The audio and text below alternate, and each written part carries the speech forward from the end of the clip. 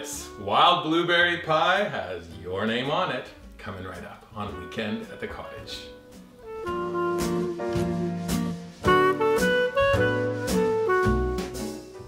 Welcome to Weekend at the Cottage. I'm Nick Manojlovic in the kitchen at the cottage on probably the hottest day of the year, but I just had to go in the kitchen and make an incredible wild blueberry pie. If you've never been here before, let me get a bunch of stuff out of the way. Please subscribe to weekendатthecottage.com. Please subscribe to our YouTube channel. Look for us on your favorite social media platforms, Pinterest, Instagram, Facebook, and Twitter. Okay, yesterday I go into town and there at the local Mennonite farm stand, wild blueberries. If you can pick your own, go ahead. If not, keep your eyes peeled for wild blueberries. Incredible in this recipe. We're going to start the recipe by making pie dough. If you've never made pie dough before, click up here for a quick tutorial. Very straightforward. I love my pie dough. It was my mom's. Always works. Watch how I prepare it. You'll be an expert in no time. Once our dough is prepared and chilling in the fridge, we need to take 2 pints of wild blueberries. I like to give them a quick rinse. I'm going to spread them out onto a cloth just to dry a little bit. When you're working with wild blueberries, the size is so tiny, and yet every once in a while you'll see a little stem that's been left behind by the picker. Just pull that away, and before you know it, your blueberries are ready to go. We're going to start by taking a small bowl. Into that bowl, I'm going to add 2/3 of a cup of granulated sugar, and then I like a variation on flavor, so I'm adding 1/3 of a cup of loosely packed yellow golden sugar. Add 3 tablespoons of cornstarch, 1/4 teaspoon of salt. Stir those ingredients together. Now we transfer our blueberries into a large bowl. We're going to add the juice of 1 lemon. This is going to give it a zippy flavor. Gently stir the blueberries and the sugar mixture together, and then one thing I like to do right at the last minute, a pinch of ground cinnamon. Same thing, a pinch of nutmeg. For some reason, blueberries love the flavor of cinnamon and nutmeg. You'll be surprised when you take your first bite. Stir those ingredients together, place them to the side, take your first disc of dough out of the refrigerator. We're gonna flour our surface, flour our rolling pin, and you're gonna roll out your first disc of dough.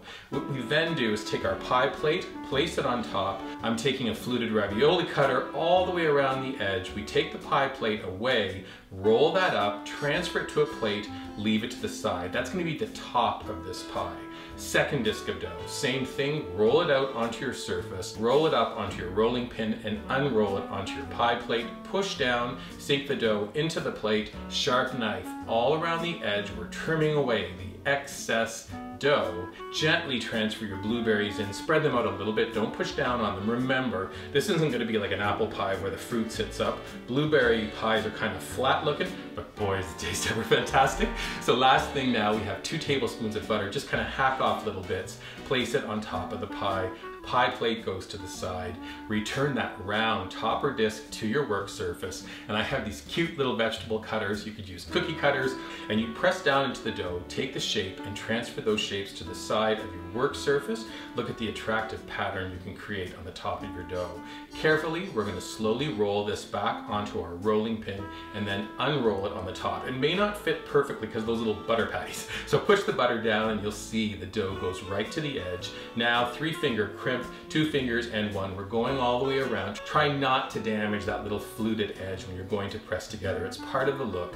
Then we're taking those little forms that we cut out and we're going to place them again along the edge in an attractive fashion. You have a really beautiful looking pie. Egg wash. We're going to brush the top of the pie and then a beautiful sparkly sugar sprinkle on the top. Transfer your pie onto a baking sheet. It will weep in the oven. Place it on a baking sheet into our oven. We're going to bake for 25 minutes at 425. At the 25-minute mark, open your oven, rotate your pie, turn the heat down to 350, and you're going to bake for an additional 30 minutes.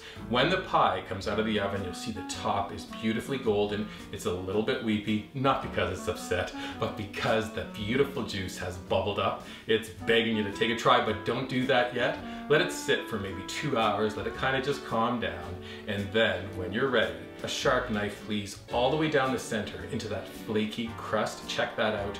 You cut your pie shape, then with a pie lifter, you're gonna lift up. The tradition of wild blueberry pies, they will weep. There's a little bit of liquid that'll come away. It's part of the charm. Transfer onto a plate. I'd like a dollop of whipped cream, and then we're gonna add a sprinkle of ground cinnamon on top, and then you're ready to enjoy. I think the first forkful is what always does it for me. That first little bite of a beautiful homemade, handmade wild blueberry pie.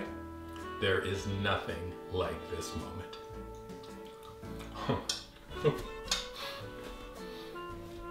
Truly one of my favorites, if not my absolute favorite pie. I hope I've inspired you to make wild blueberry pie. Get out there, pick those wild blueberries, make your pie dough, make this beautiful pie, and then come on back and hang out with the weekend at the cottage again. We hope to see you soon. Take care. Who wants some? It's done. I'm done. Come on.